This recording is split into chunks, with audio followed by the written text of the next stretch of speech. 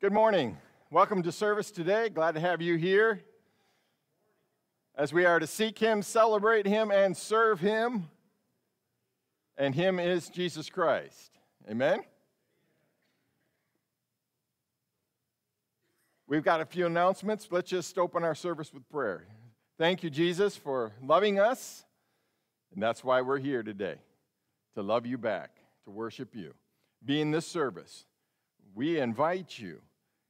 We brought you in our hearts, and we worship you with our voices, our singing, our music, and the word, and the prayer time today. All of these things are for Jesus, and we thank you in Jesus' name. Amen. Let's get some quizzing reports. Yeah, we have a couple of announcements. Yeah. So yesterday we had 2 different quiz meets that youth and children in our church went to. So first, there was a children's quiz. Was that in Columbus? Down in Columbus. So there were 5 quizzers that went. You had Emma Hefner and Lucas Hefner, who both got bronze on the day. And then we had 3 golds on the day, which were all 3 of the Schaefers, Audrey, Bethany, and Caroline Schaefer. And Caroline had 1 perfect round. So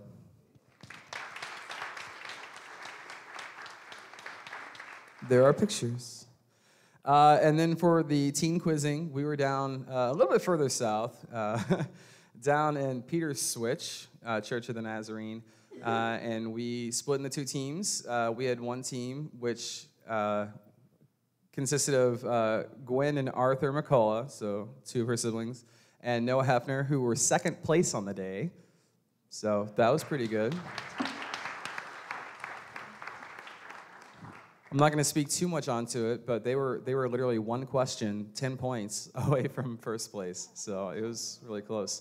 And then they had the quiz off for the St. Louis quiz, and all 3 of her young siblings who participate made the St. Louis quiz. So 2 on the A team, 1 on the B team. So. And Griffin was in the quiz off, so good job. All right. If you guys will stand with us, we'll go ahead and get started with some praise this morning.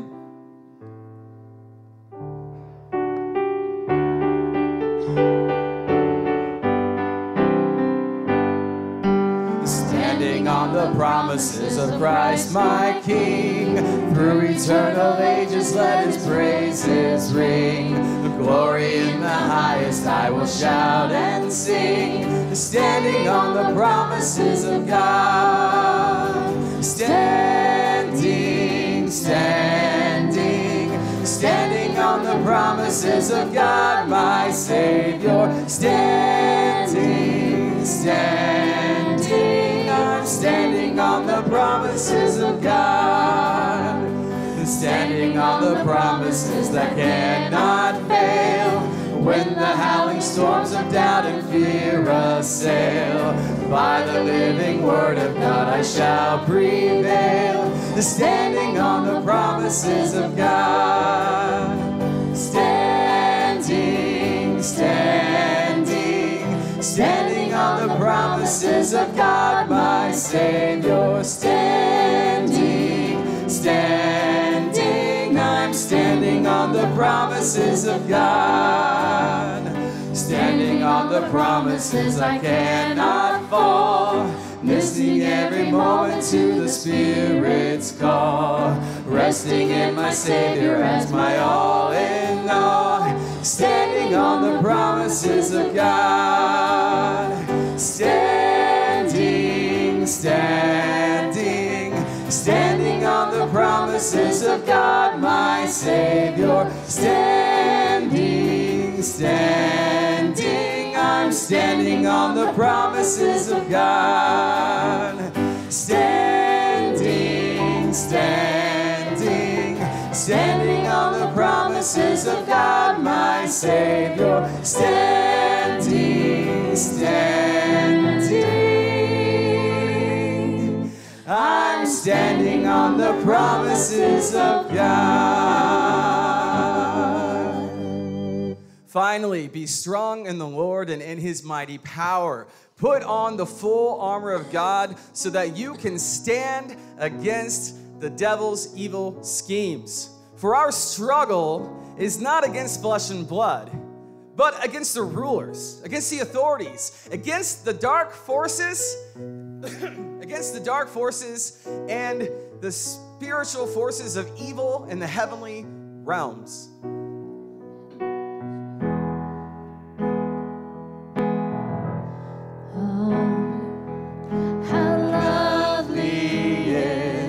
Your dwelling place, O God Almighty, for my soul longs and even faints for you.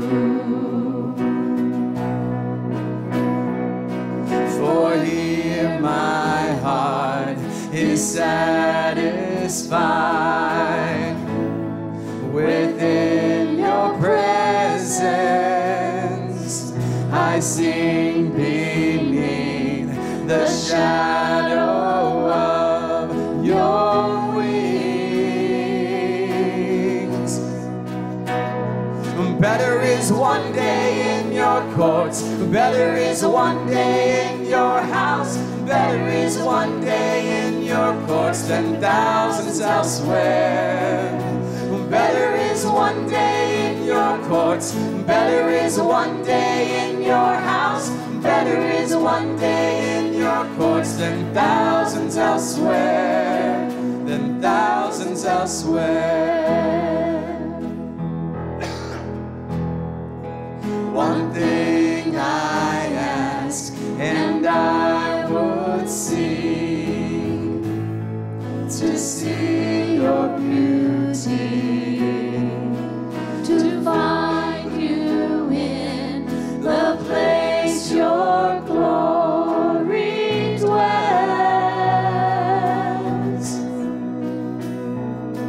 One thing I ask, and I would seek to see your beauty, to find you in the place your glory dwells.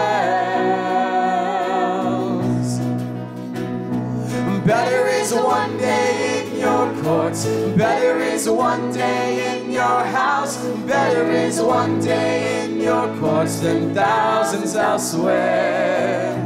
Better is one day in your courts, better is one day in your house, better is one day in your courts than thousands elsewhere. My heart and flesh cry out for you, the living God.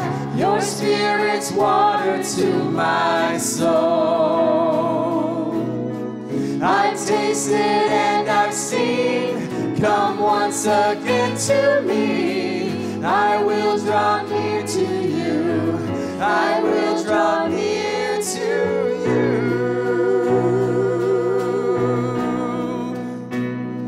Better is one day in your courts, better is one day in your house, better is one day in your courts than thousands elsewhere.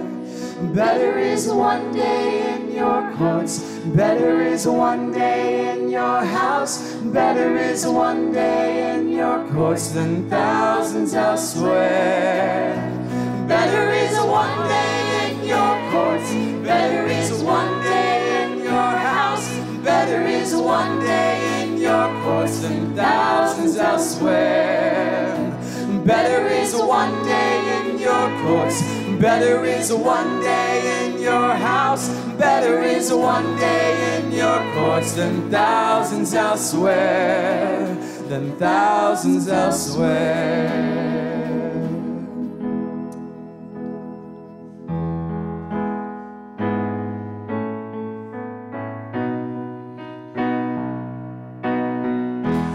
I'm forgiven because you were forsaken. I'm accepted. you were condemned. And I'm alive and well, your spirit is within me, because you died and rose again. And I'm forgiven because you were forsaken. I'm accepted, you were condemned. And I'm alive and well, your spirit is within me, because you died and rose again.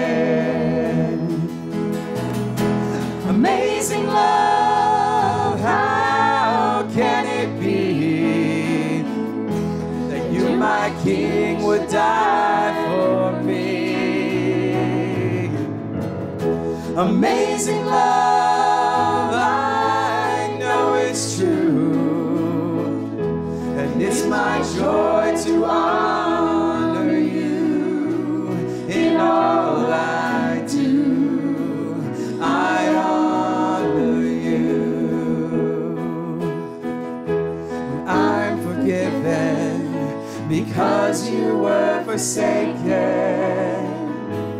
I'm accepted, you were condemned. And I'm alive and well, your spirit is within me, because you died and rose again. Amazing love, how can it be that you, my King, would die for me? Amazing love, I know it's true, and it's my joy to honor you in all I do. I honor you.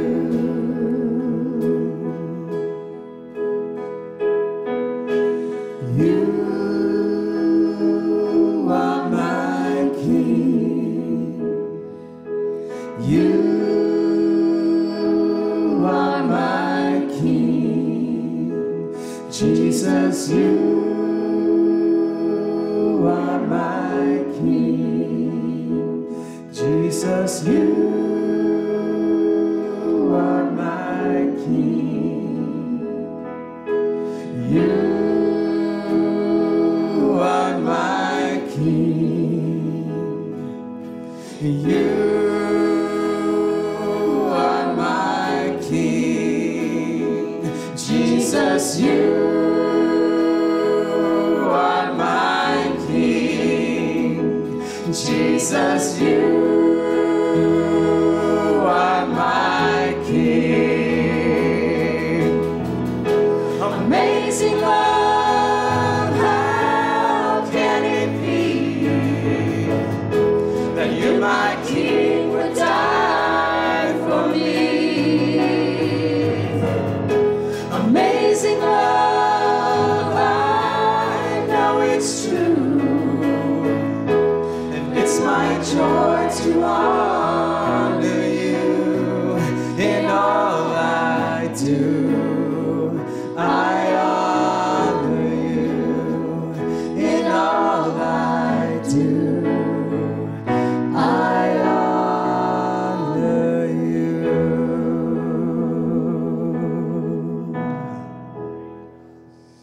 Amen. You may be seated.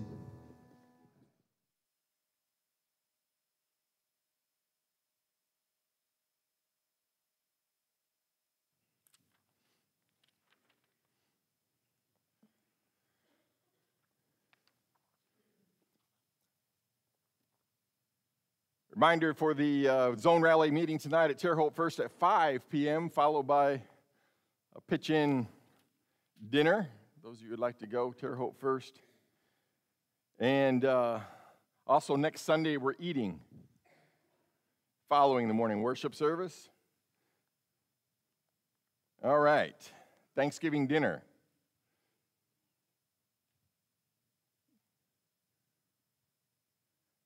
And a reminder that we are in Romans chapter 12.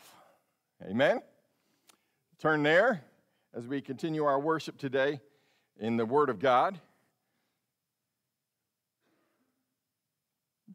Just practical stuff.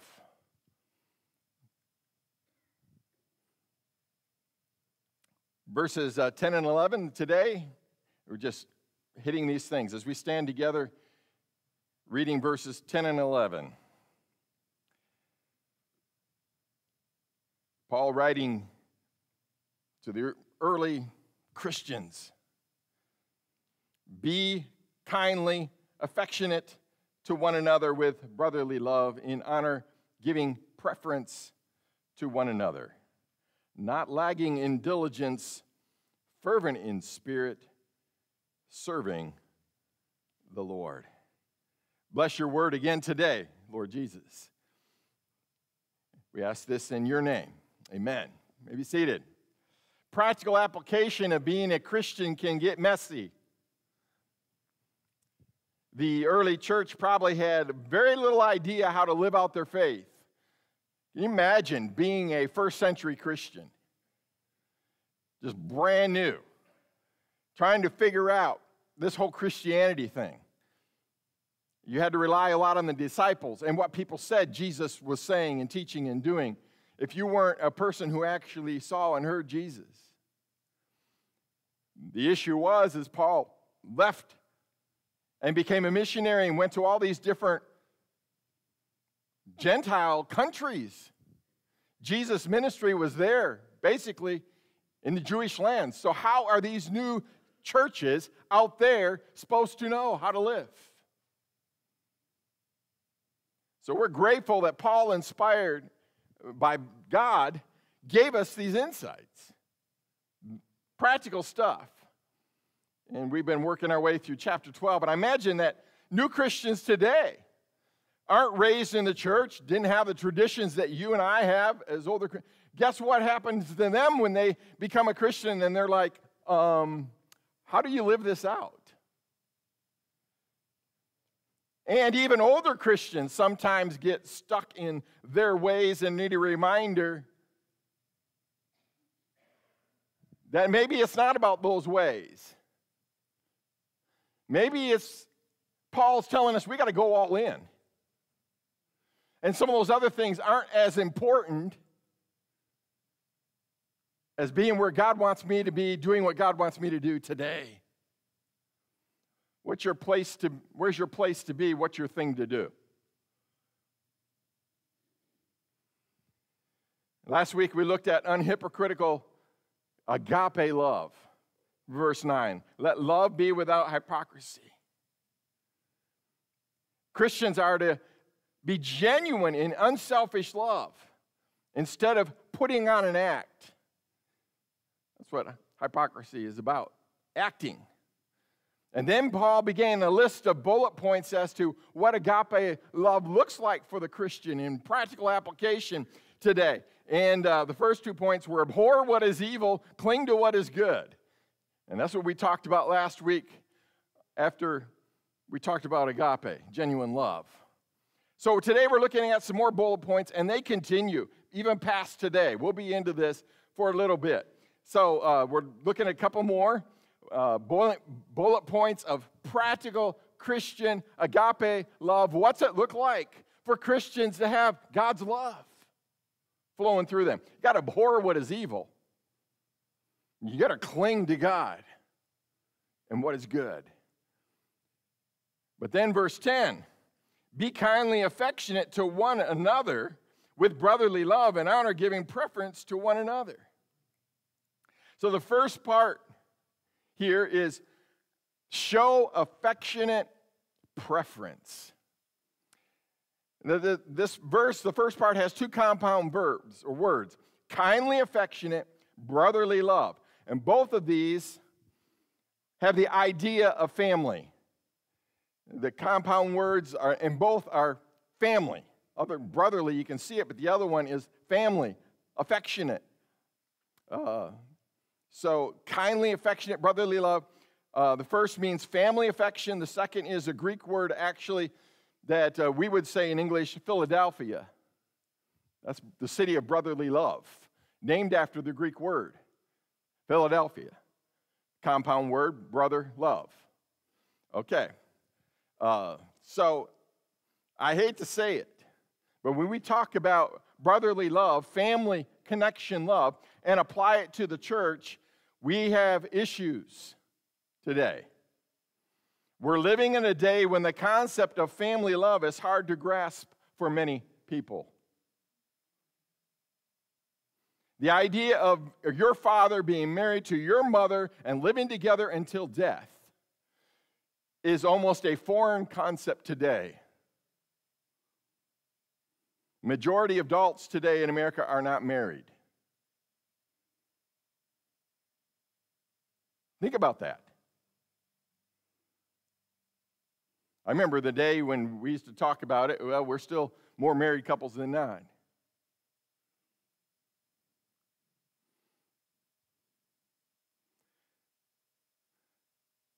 The concept of a caring, loving relationship of family members in a home and a supportive network of extended family that you all older folks grew up with is no longer the norm.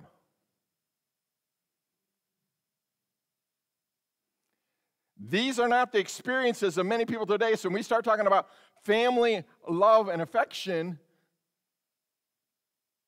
well, let's take it a little bit further. So if you're talking about our Father in heaven or a heavenly Father, guess how that messes up with today's society? Is that the kind of God that we use those terms? It's biblical terms, but they don't work anymore for people who grew up without a dad or grew up with an abusive dad. Is that how we want our Heavenly Father to be? Or grew up with a non-involved? He just kind of hovering out there somewhere. Someone I was talking to recently talked about how their career came before their family. And they were always gone. And it hurt the relationship with their spouse and the relationship with their children.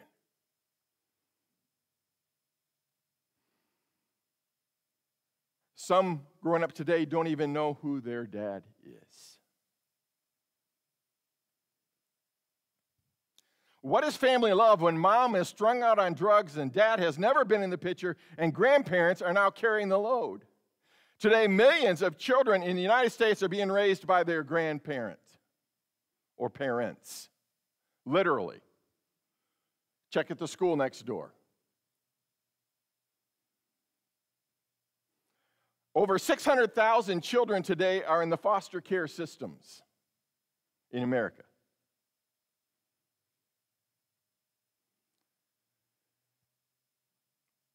They will never have a typical home that you grew up with. Needless to say, Paul wrote about family love and family care. He had a different culture in mind than what many are experiencing today in our modern world. So we talk about family love, and I grew up where we were brother so-and-so, sister so-and-so. We had all that concept, and everybody in the church was that way. But it's not that way anymore. Maybe it still is mostly in the church. But when you have an outsider come in, guess what? They don't understand family love. And just pause to say some of that family love that we tout so high probably wasn't all that great either.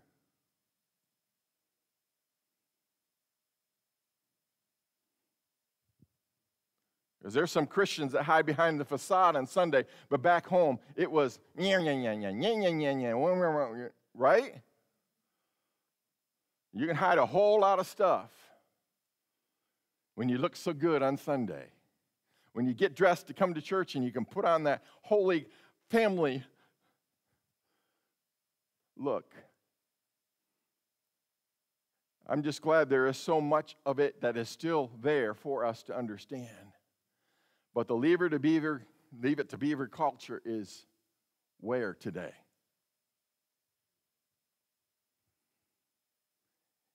And probably half of you don't even know what be real is if you talk about it today, society. So with this as background, I understand that we're having a tough time with this verse in today's culture. You start quoting this is how the church is supposed to look. Family love. This is how we get along. But Paul used that as an example of how Christians are to treat each other in the body of Christ. We are to love each other like that kind of a family. How does family affection develop?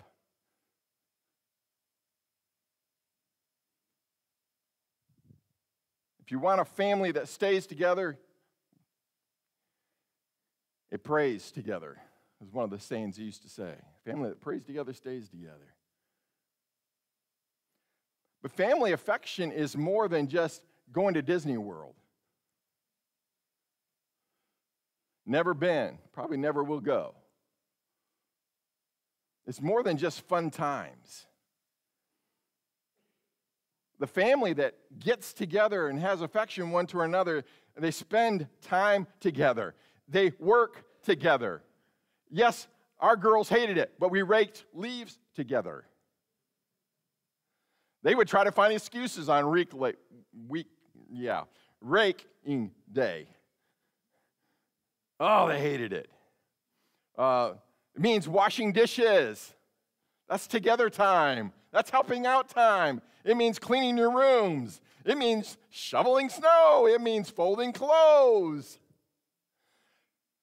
Learning affection means in your family winning games and losing games and learning how to do both. It means celebrating the holidays together. It means going to practices and rehearsals. Oh, somebody was telling me they had to limit their kids to 2 activities a week, only 2 clubs, only 2 groups, because there's so much. I remember setting those hours at the ballpark, practices, and then the games. Your whole life is being ruined by something she gave up next year. On to the next thing. But they dressed in those cute matching outfits, and you put a bow that matched in their ponytail. It was so cute. I wasted 3 years of my life for that. They outgrew the cute stage, and then it became work. Because then they really wanted you to learn how to hit. Anyway, growing as a family is sharing griefs,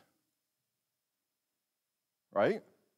You got to work through those together. It's sharing laughs. It's waiting for your turn for the bathroom.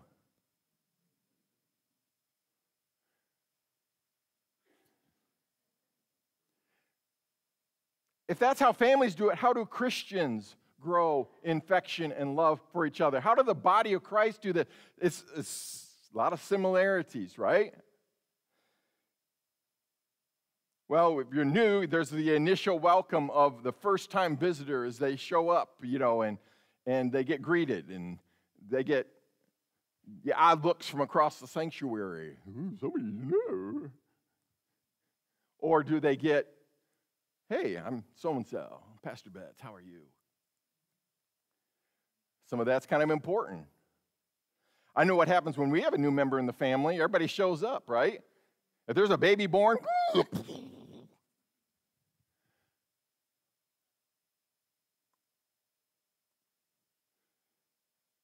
then, after that initial, how do you get people in the family? Sharing concerns, learning to support each other in prayer, small group experiences, grow those initial into a family member. It's part of the process. It's what we need to be doing and helping to see that it takes place. But there's another deeper level, and that is when we get involved together working in a ministry or on a project, taking it to a deeper level. We talked about Bert and and Ray a couple of Sundays ago. That's so important. He knew he needed to bring him in. He was hurting after his wife died. So there's something to be said about helping alongside someone else that draws you closer together. You know what? You can visit a shut-in together, right? You can clean up a room together. You can pray about a problem together. You can replace a fixture together on another project. You can give something to a brother or a sister in need, and then you guys are together on something because they had a need. You help to fill it. That brings you together. That's affectionate family love.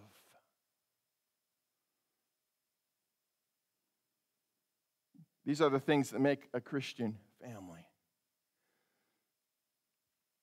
But the second part of the verse shows how the family affection becomes a reality. This is the hard part. This is maybe one of the hardest verses in the Bible, that section. Because you don't get this anywhere else. In honor, giving preference to one another. You ever heard that before?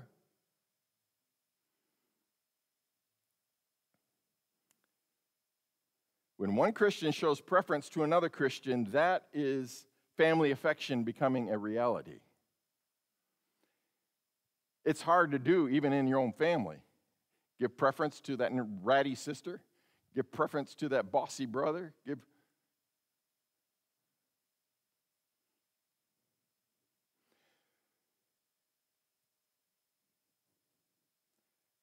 Just face it, because some people get very tired of being around a braggart.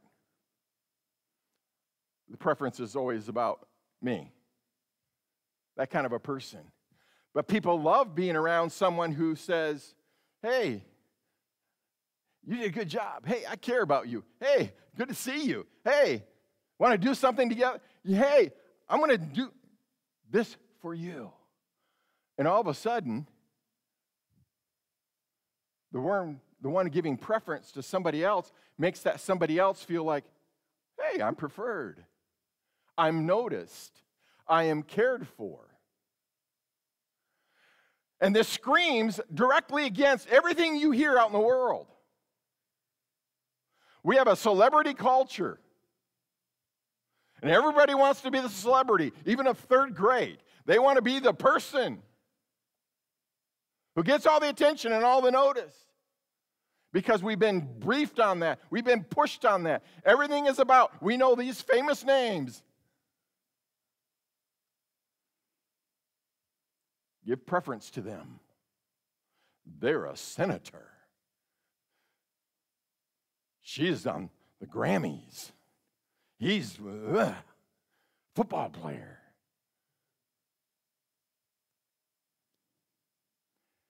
Someone suggested that church people should try to outdo one another in showing honor and respect. I read this and I was like, what? Isn't that what Paul said? Wouldn't this be a cool thing? If everyone in this church began to do that, I want to outdo Elissa. I want to outdo Ian. I want to outdo Bill in honoring someone else. I don't know if that's the right kind of competition we ought to have, but it sounds fun. Have a contest to see who can do more for somebody else and love on someone else more. Can you imagine a church where everyone is constantly trying to find ways to encourage and build up someone else who attends? When word got around, I believe that place, that church, would become packed. That's the church where everyone looks out for everyone else. Where everyone else is preferred above themselves. Interestingly, that's how the early church grew. Read the book of Acts. Everyone showed affection. Everyone was showing preference to someone else. I wonder, oh, they acted like Jesus.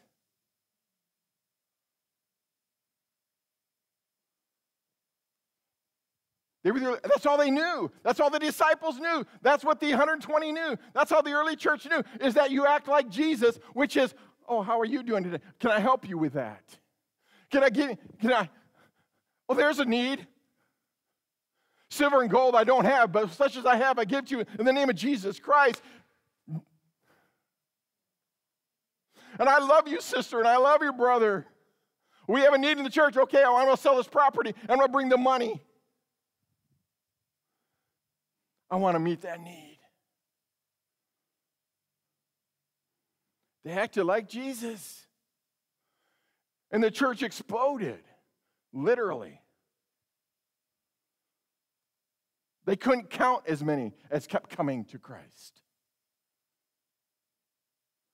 Maybe that sounds like idealism.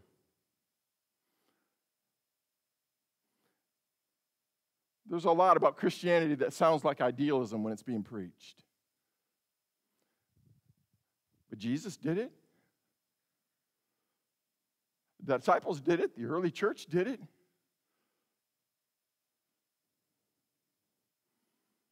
Imagine a place where harmony and encouragement are the norm, where everyone shares the ministry load, where prayers go up daily for each other. Can a church become a family? Wouldn't it be a great experience for someone who never had a true family growing up to show up at our church and experience family? They didn't know about a Heavenly Father, but they can get a big Father here. Never knew about brothers and sisters, but they can get it here. Isn't that what we want? Isn't that what God wants? In honor, preferring one another, to give preference to one another. Maybe we should just pause here for a moment.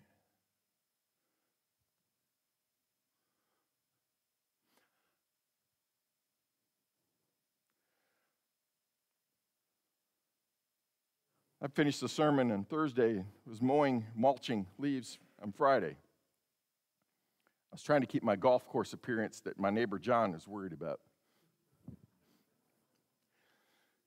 But it's got leaves on it again. But man, I got to keep ahead.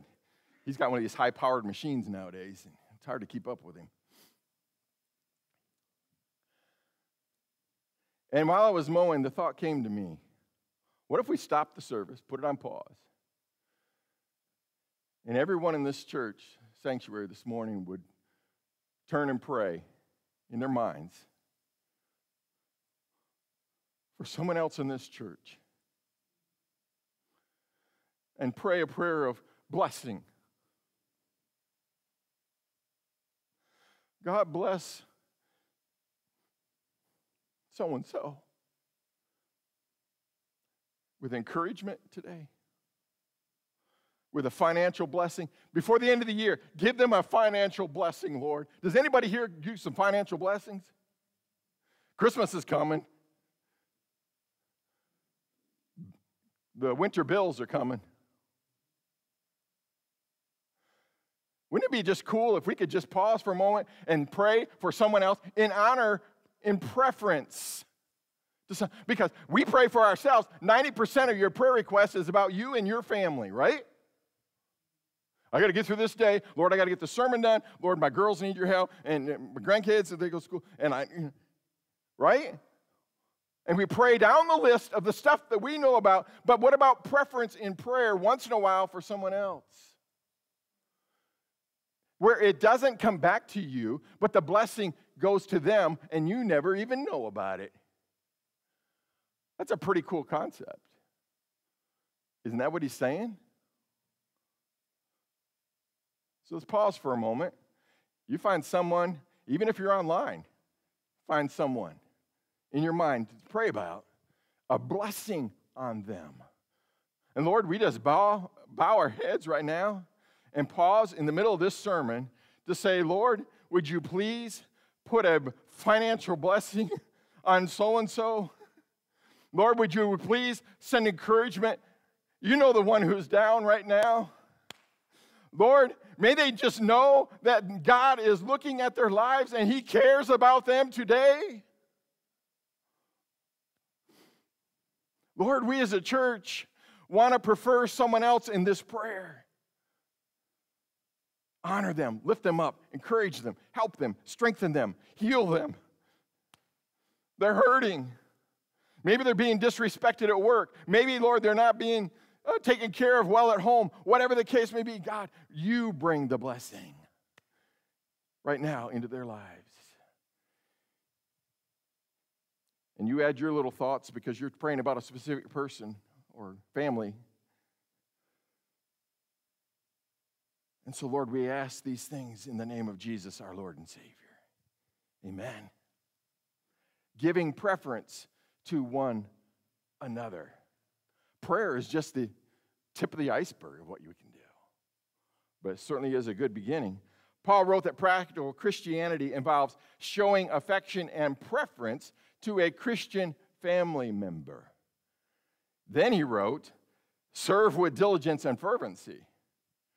Verse 11, not lagging in diligence, fervent in spirit, serving the Lord. The problem with the family concept is that sometimes the harmony stops when it comes to getting to work, when it comes to serving the Lord. Not lagging in diligence could be translated, don't shrink from eagerness, or don't be lazy when it comes to your earnestness. Have some passion, follow it through, get the job done, be diligent, be earnest, be eager. Having passion to serve the Lord doesn't come automatically. You have to work at it. Day after day, sometimes week after week. Ministry, maybe this is a new revelation to you, but ministry is a cycle that keeps repeating itself. Ask the praise team. Come in and practice every week. They practice again on Sunday morning in order to minister to you. Thank the Lord for our praise band. But it's a cycle that keeps repeating itself. If you're in regular ministry, you'll know this to be true. It is a cycle. You prepare for your ministry, Sunday school lesson, whatever it is, making biscuits, whatever the ministry is, preparing the lesson for We Worship or Children's Church, teens, you prepare for your ministry. Somewhere in the week, you get excited about that lesson or that serving or that helping someone that you've been praying for and you're looking forward to it, that you've invited them, they will be here, you're praying, you're working, you're doing the job, that ministry.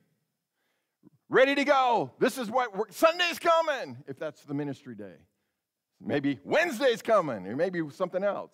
Thursday night, ladies' Bible study, teen quizzing. You're getting ready for that ministry. And then you show up, and while serving, you pour out your soul. You pour out your heart. You give it all you've got. You're praying, you're working, you're sharing.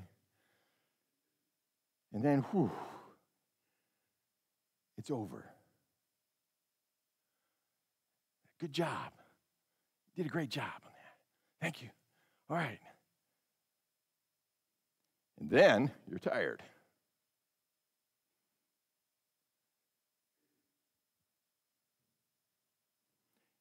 So what do? Sunday's coming. You turn back to God. You get back to the Word. You get back to in your prayer. You figure it out again because you got to do that ministry all over again. It's a cycle. It happens again and again. You get built back up. Do it one more time. And the next time you show up to serve,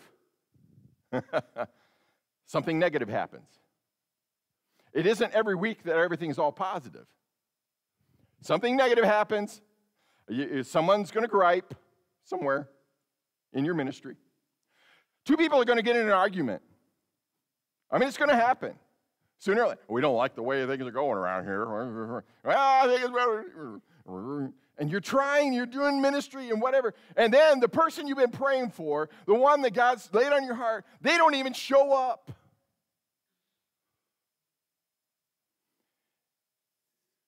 And so the night ends, the service is over, whatever, and you go, okay, Lord, I'm done. This is about as real as it gets, my friends.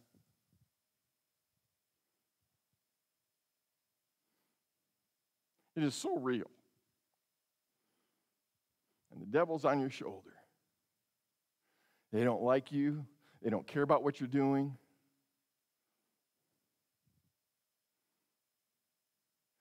You see, we would rather fuss and carry on our thing than to pray for the ones that are feeding our souls.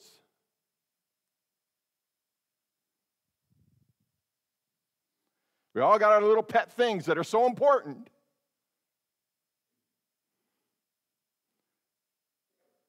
Someone gripes, somebody gets in an argument, and the children, I don't know what they were fed that morning, but man, they did not sit down, they did not listen, they did not pay attention. Why am I here? My box of donuts didn't even do it. I mean, they were nuts. Ever had that happen? They put me in charge of children for a caravan program at one church. Oh, my word.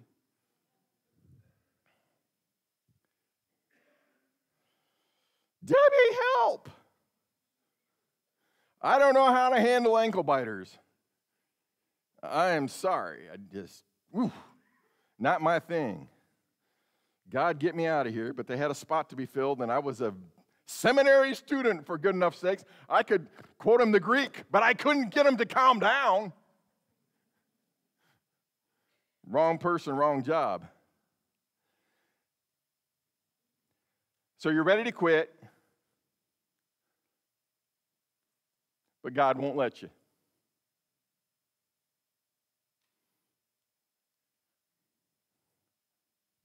Maybe I'm stalling too long on this, but if you've been in ministry at any time, you know what this is right.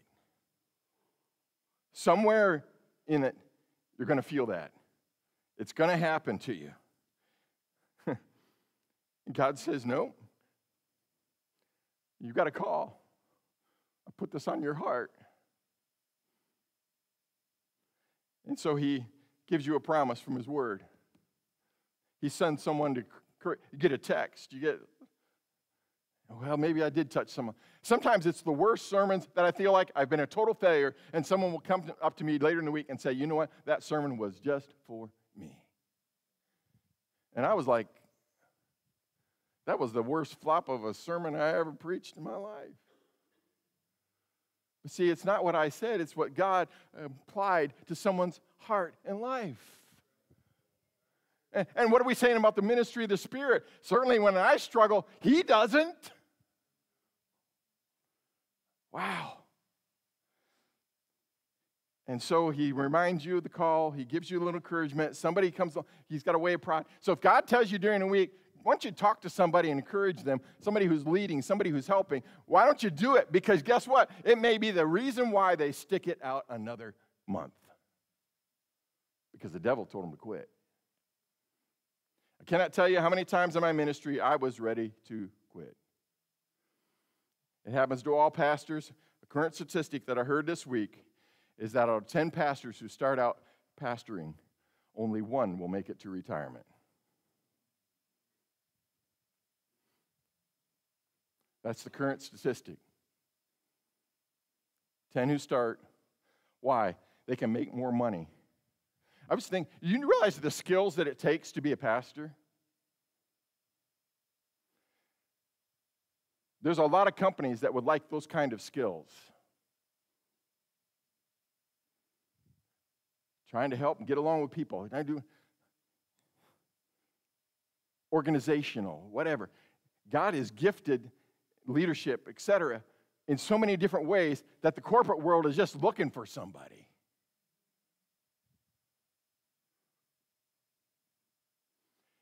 And you probably get less trouble being a greeter at Walmart than you do being a pastor of a church. You just hand them a cart and greet them and say, hey, how you doing? And they move on. See, Paul knew this feeling. Where is Paul when he writes half his letters? Well, the devil, hey, you're doing a good job there, Paul. How many churches you opened up this year? Good job, Paul. You're a total failure. Loser. Double loser. That's outdated, isn't it? That's what my kids used to do. They're grown and gone. So that's outdated, I'm sure. But he sat there in that jail, and God would say, write a letter. Encourage that church. You can't be there, but you can encourage them. He sat down. We've got some of his letters. I think he had a super ministry, and I'm so grateful for that ministry. But the devil jumping on him. And then God say, witness to that jailer. Okay. God gave him inspiration of what to write to encourage one of the churches, and he got back to work serving the Lord. My friends, should we not also continue our ministry task with that kind of persistence and enthusiasm? You'll have to get some sleep. You will need to spend time in prayer. You will need encouragement from God's word. You'll need encouragement from a Christian friend. You will have to get over your discouragements. And the devil will tell you to give up. But through faith, determination, and willpower, you can do what God has called you and gifted you to do. That's why you're here. Every Christian has a gift and an obligation under God. And you got to keep doing it until God gives you something else. Work in the kingdom. And the next phrase is the secret to rebuilding your earnestness, your eagerness, your diligence to serve Jesus. Paul wrote the phrase, fervent in spirit, serving the Lord. Not lagging in diligence, fervent in spirit, serving the Lord. Serving the Lord, it comes with both. The Greek word for fervent is boiling. Okay, now we're getting somewhere. Bubbling. Some of those people just have that personality. Others of us have to work on it. Remember the old steam locomotive? Ain't going nowhere. You don't get the boiler going. Got to get that water steamed up. What's that take? Some fire underneath. Getting that thing going, which means you got to throw the coal in, build the fire, feed the fire, because you want to get the boiling so you can have ministry, so you can have movement. Some just get it going enough to toot their whistle. Toot, toot. But if the gears are going to go, if the wheels are going to turn, fervent in spirit. It takes God's Spirit to fire up our spirits for ministry. Some argue whether this is supposed to be capital S spirit or small. It doesn't matter. It takes God's Spirit to get your spirit. It's both. You got to have the fervent in spirit, but God's the one who gives you the fervent in spirit. Thank you, Jesus. Is your passion dying down? Is your persistence lagging? Then pray, like every other passionate worker does, for a fresh empowerment for God, for the task at hand, because I need God's empowerment every week. And somewhere about Monday, I'm ready to quit, but somewhere around Thursday, I'm ready to go again, because there is a God who boils me with his fire and says, do it again. And I say, yes, I will.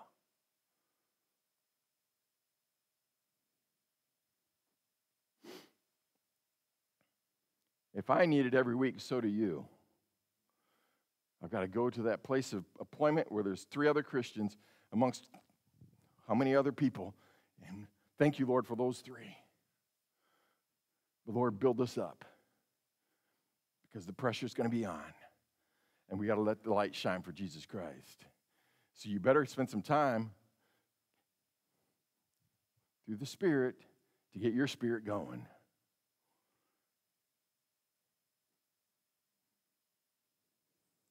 This is the secret as to why 1 out of 10 pastors will stick it out to retirement.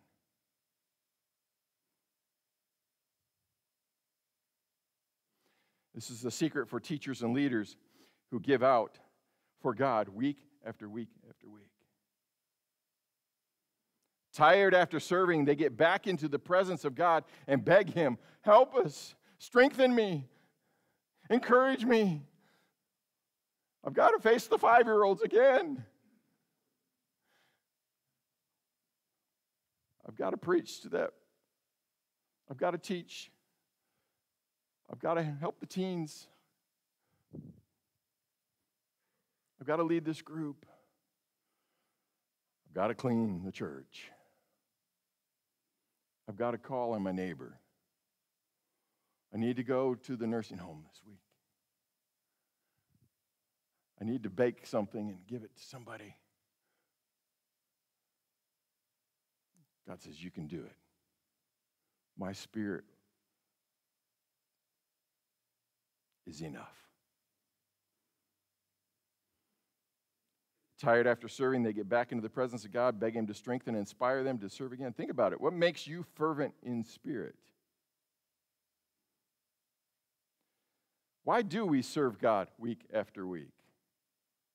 What is the reason behind your earnestness, your passion, your diligence? What makes you fervent? For many, it's their heritage.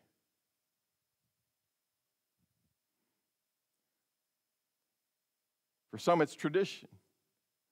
But I think of the word heritage because you know that other Christians are counting on you to be faithful.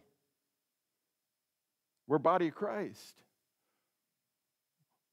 What if we didn't show up, do our part? But the heritage thing is, there's this great cloud of witnesses the Bible talks about who need you to be faithful to serve the present generation. There won't be a cloud of witnesses for this generation if we don't serve. Got to. Do you even know who teaches the children's Sunday school class? There's 2 of them. Or the youth class? Do we even know? Do we even pray for them?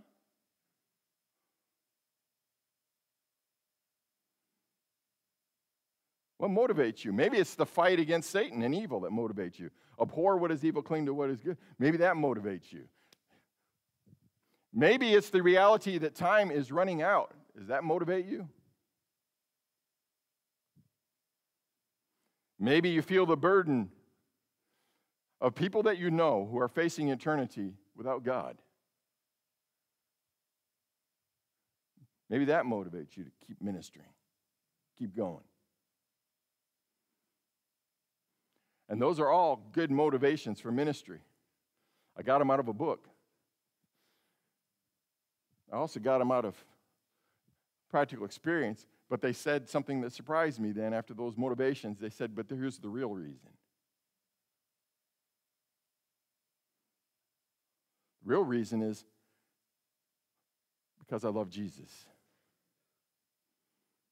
Sometimes when all the other motivations, you just have to remind yourself, I'm going to do this for Jesus' sake.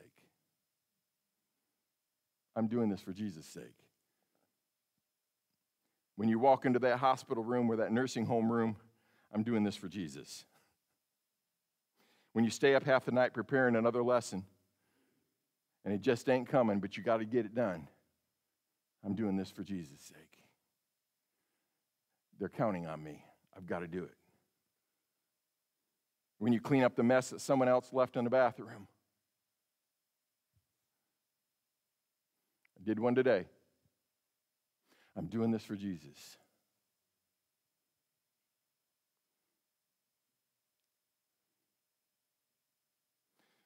When the way gets lonely and the work gets hard and the devil's riding your back and digging you with his spurs, remind yourself, I'm doing this for Jesus.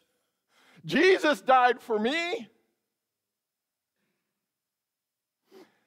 and I will always live to serve him. If you get your eyes on someone else, you're going to see that they aren't pulling their load. But when you look at Jesus, you're going to see you're not pulling your load. He said, get in the yoke with me. It fits perfectly.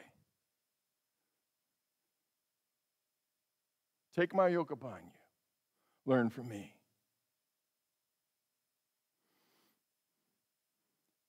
We get into this comparison thing. Well, I'm doing okay because they're not doing anything. I'm doing more than they. No.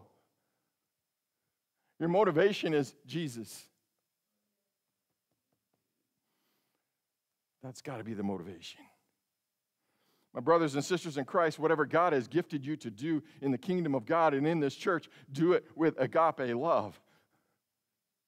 Without hypocrisy, without putting on an act.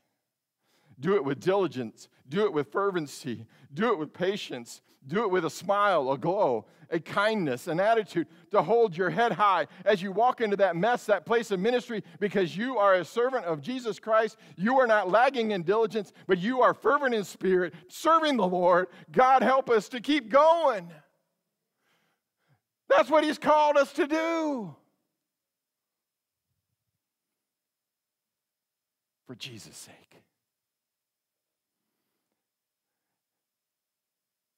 The greatest symbol for Jesus Christ is the cross. It's the greatest symbol. No doubt about it. But the next greatest symbol, perhaps, for Jesus is the towel.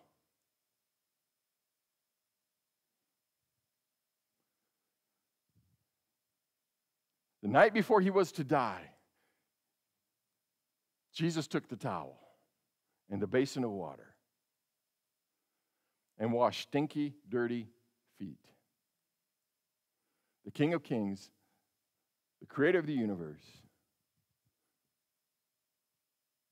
did what no one else in that room was low enough to do. Be the servant. Jesus used the towel to show his unhypocritical agape love. He used the towel to show his brotherly affection. His brotherly love, that he honored them, that he gave preference to them. Those are words Paul used here, with preference.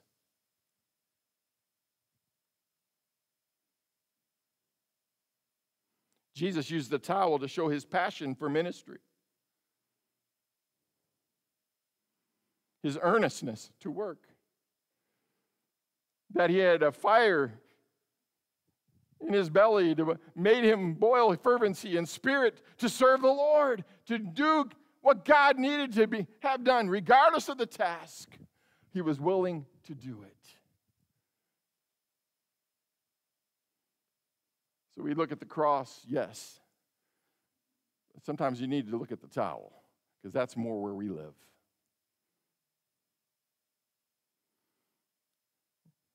I've heard the stories about Jesse Pitts and Booty Wetnight and Bert Hyde and Carol Latham and many others who worked hard in serving the Lord in this church. And there's many others. Just 4 that popped in my mind, and I said, that's enough. Because there's many others. Now it's our turn. Paul says this is practical Christianity. You got to go all in. It's not going to happen unless you do your part for the kingdom of God. And it's not even about you or about me. It is about your love for Jesus. That's what it's about. How much do we love Jesus? Is it enough to use our gifts that he's gifted us with? Because we are serving for Jesus' sake. Not for pastor's sake. Not for guilt's sake. For Jesus' sake. Start carrying a cross in one pocket and a towel in the other pocket and see what God's calling you to do. Serving the Lord. Wow. Kindly affectionate, brotherly love, honor-giving preference, not lagging in diligence, fervent in spirit, serving the Lord. I can't wait till next week. because he's getting into our business. He's getting into our business. Come on, Paul, write something else. But this is the church, he's saying. This is what we got to do. Because of what Christ did. Praise team's coming. Let's go to family altar time. Talk to the Lord about whatever's on your heart this morning. Whatever's bothering you, whatever you need to give to him. So, Lord, we pause at this crucial moment in the service. We're preaching to the church, not preaching to sinners, but they can certainly come and jump in and experience this God kind of spirit for themselves. You're calling all of us, wherever we are, to step up a game, to get in on the team, to get off the bench, get out of the fringes, to get into the battle, to do our part for Jesus' sake. It's not about anything else, but it's the love for Jesus Christ. Compels me. Paul wrote in another, it compels me. So, Lord, today, light a fire within us, we pray. Help us to feed that fire. Help us, Lord, to be honest and open and willing, because you want to do something in us and through us. Do it in us so that you can do it through us. Lord, we ask this in Jesus' name. Come and minister to us right now. In Jesus' name we pray. Amen.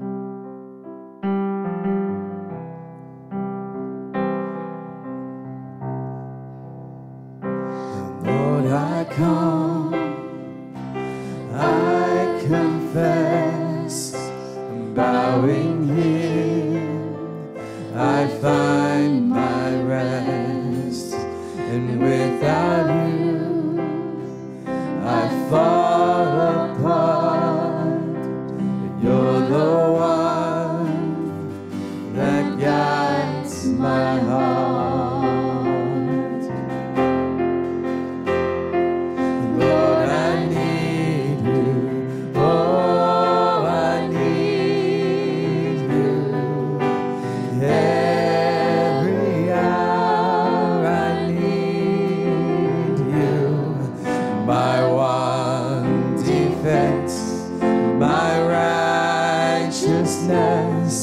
Oh God, how I need you.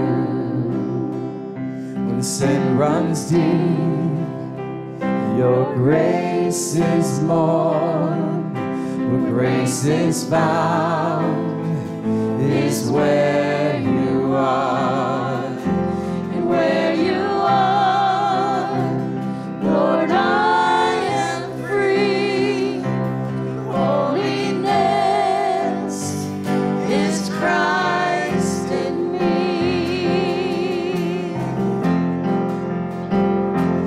Lord, I need you. Oh, I need you. Every hour I need you. My one defense, my righteousness. Oh God, how I need you.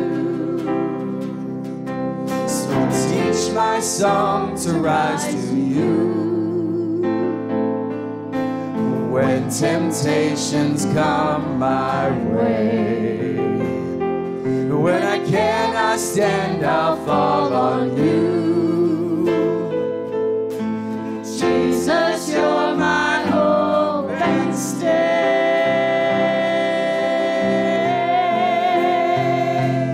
Lord, I need you. Oh, I need you. Every hour I need you. My one defense,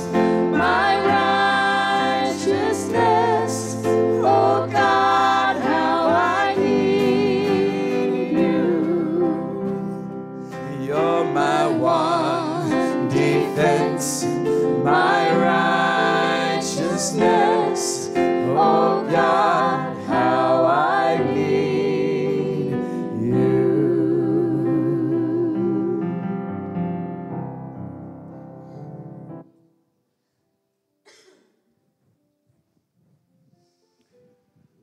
Lord, we continue our time of prayer just thanking you that you are calling, that you're equipping, that you're giving us the fervency we need. You build us up week after week.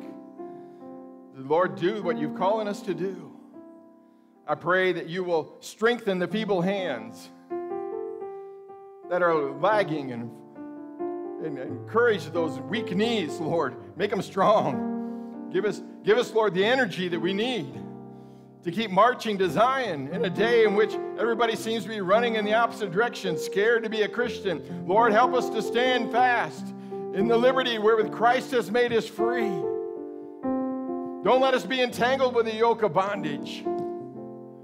But Lord, whom the Son sets free, he's free indeed, free to do God's will. Set the prisoner free today. Lord, set the bound up Christian free today. Kick the devil out of our lives and out of our homes, out of our schools, out of our community, Lord. Free us up, Lord, to be the man, the woman, the child of God that you've called us to be. And Lord, when you lay something on our hearts, help us to get it done. Help us to get it done, Lord. In the name of Jesus. Lord, we are here to seek you. We're here to seek you. We're here to worship you. We're here to serve you. Thank you, Lord. And for that one online right now that needs your touch, Lord, minister to them right now. Encourage them. Oh, I can't do nothing anymore. Help them, Lord, to know what they can do. Who can they encourage? Who can they help? Who can they pray for? Lord, give us all a task this week. And Lord, help us to carry it out. We're doing it because we love Jesus. Lord, not out of guilt, but because we love you. We want to do something good for someone in the name of Jesus. Thank you, Lord. Thank you for this time. Now help us as we continue our worship in this service. Thank you for our praise team. Bless them and encourage them. Thank you for our faithful people. Bless them, encourage them. Thank you for our veterans. Yesterday was Veterans Day. Bless and encourage that veteran that needs it today. Lord, they gave, and now you're giving to them. Thank you, Lord. You are helping. You are encouraging. You are strengthening. Every day, Lord, you build us up so that we can build others up. That's what the family of God does. Lord, we're a body of Christ. We're brothers and sisters. Help us to treat each other with preference. In Jesus' name we pray. Amen. Amen. Let's worship.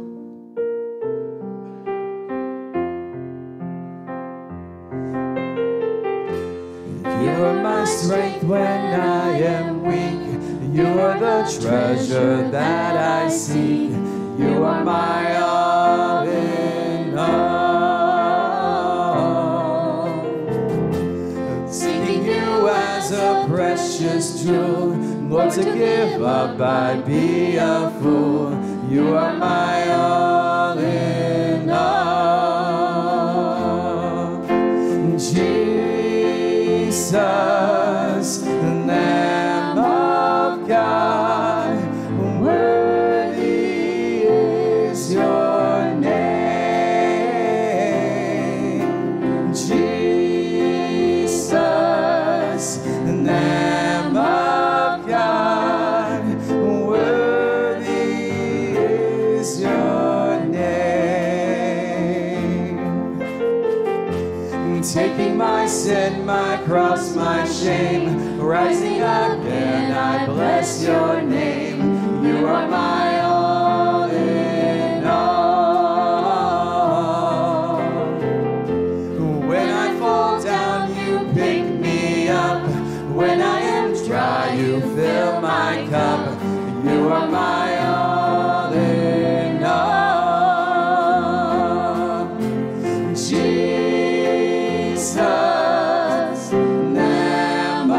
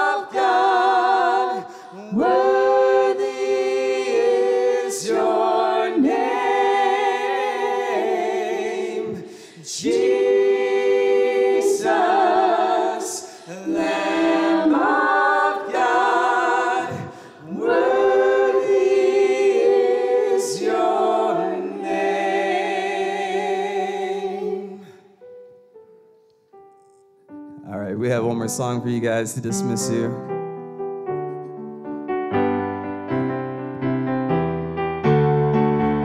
And I'm trading my sorrows, I'm trading my shame,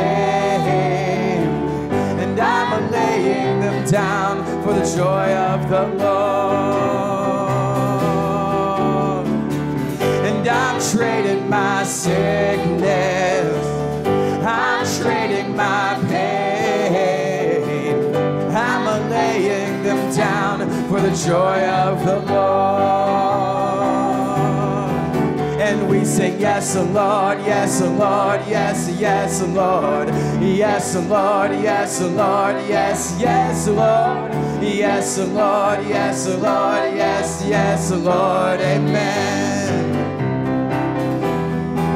Well, I'm pressed but not crushed, persecuted, not abandoned, struck down but not destroyed. I'm blessed beyond the curse, for His promise will endure. His joy is gonna be my strength. And though the sorrow may last for the night, His joy comes in the morning. I'm trading my sorrows, I'm trading my shame, and I'm laying them down for the joy of the Lord. I'm trading my sickness, I'm trading my pain, and I'm laying them down for the joy of the Lord. Sing, yes, O Lord, yes, O Lord, yes, yes, O Lord, yes, O Lord, yes, O Lord, yes, yes, O Lord, yes, O Lord, yes, Lord, yes, yes, O Lord, amen. We all sing, yes, O Lord, yes, O Lord, yes, yes, O Lord, yes, O Lord, yes, O Lord, yes, yes, O Lord, yes, O Lord, yes, O Lord, yes, yes, O Lord, amen. God bless you guys. We will see you all next week.